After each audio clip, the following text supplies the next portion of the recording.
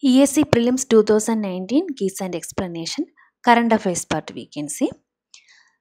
First question is about Mudra Bank. Which of the following comes under the offerings of Mudra Bank? Portfolio credit guarantee, credit for large industries, Mudra card, credit enhancement. This question seems to be little complicated when we see these words. But if you examine the options, this can be handled simply. Mudra was in news many times last year. Government has launched a new scheme called Mudra scheme, and there was a bank by name Mudra Bank. This stands for Micro Units Development and Refinancing Agency Bank. The function of the bank is to refinance. It does not directly give loans, but it refinance the loans given by microfinance institutions and non-banking financial institutions which are providing credit to MSME. MSME is micro, small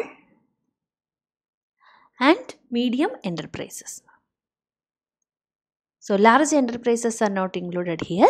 Micro, small and medium enterprises are denoted by the term MSME. So this bank is mainly to encourage the MSMEs.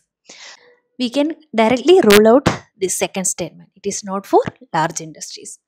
So the options with the two is A, C and D. We can directly cut out these three options. So we are left with only B. So B should be the answer. So even though we don't know each and every detail about Mudra Bank and its offerings, we can answer this question. Question: which of the following is or are key reasons for encouraging startup entrepreneurship? Innovations, focusing on service industry, bringing values of proactivity to the society. Yes, startup is about innovations. People having new idea can start their own business. Government will give support by way of the scheme, Startup India scheme. Focusing on service industry. So innovations are not essentially linked to the service industry. It can be in any sector. So this statement will be wrong. Bringing the values of proactivity to the society. Yes, people who are willing to take initiative are given encouragement, not every people. So people are encouraged to take up innovations, or people are encouraged to start new enterprises. So this statement will also be correct. So from the options 1 and 3, this is C. So if you know that the Startup India scheme is not only focusing on service, we can directly cut two options B and C. From 1 and C, we can go for C because this startup will encourage the proactivity also.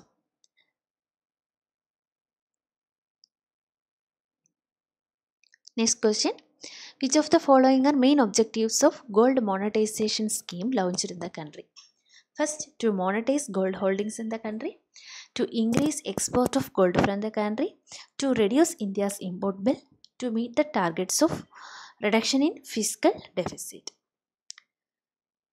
This gold monetization scheme was also in news many times. And what is this scheme? This scheme encourages people to deposit gold, and this gold can be put into productive use. Instead of idling in the households, this gold can be put to productive use. And India is one of the major importer of the gold. In trade, current account deficit is there. When our import bill is more than the export bill, we will face current account deficit. For bridging that current account deficit, we should reduce the import bill. So the long-term objective of the scheme is to reduce countries' reliance on import of gold for meeting our demand. We have enough gold in our country. But this move will help the jewelry sector also. They will get gold from domestic market itself, and it will help in export. And the two options correct as per the codes. So the two most appropriate coder 1 and 3. And this will help in increasing export, but it is not a direct objective intended, and it helps to meet the targets of reduction in current account deficit, not the fiscal deficit. So 1 and 3, option D is the answer.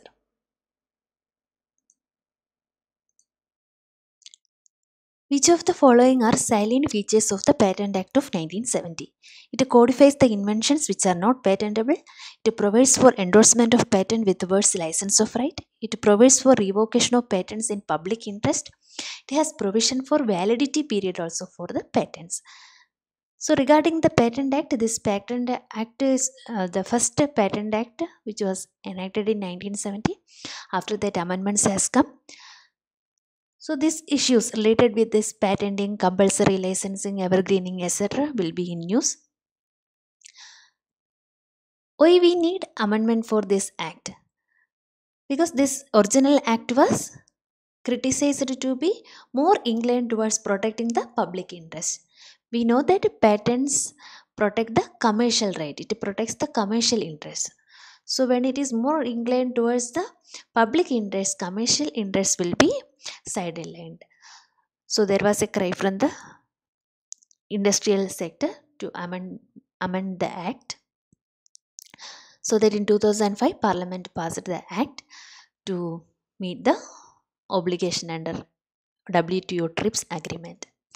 So this amendment has changed many of the provisions like compulsory licensing and what are the patentable inventions, like those controversial terms have been changed in the recent act. Considering the original act, it deals in comprehensively about different aspects of the act. It covers the inventions which are not patentable. It deals about how to surrender and revoke the patent, even though patent is allotted. If it is found against the public interest, there is provision for calling back the patent also. And when a patent comes with the word license of right, it means that patent holder and the license holder have to come in an agreement about the usage of the patent, irrespective of the license that the holder has. So coming to the question, this covers comprehensively almost all the terms related with the patent, and it has provisions for the validity period of the patents also. So the option is 1, 2, 3 and 4. A is the answer.